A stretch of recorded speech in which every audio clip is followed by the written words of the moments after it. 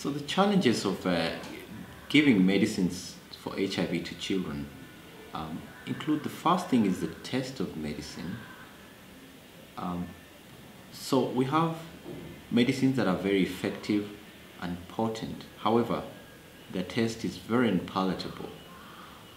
And that brings a challenge to the child, because when the medicine tastes bad, they simply spit the medicine, and they keep spitting it, which undermines the effectiveness of the medicine. Children are also dependent fully on the adult to give the medicine, and therefore a medicine that is bulky, that comes in large bottles, that has to be refrigerated, poses a challenge to the mother or the caregiver.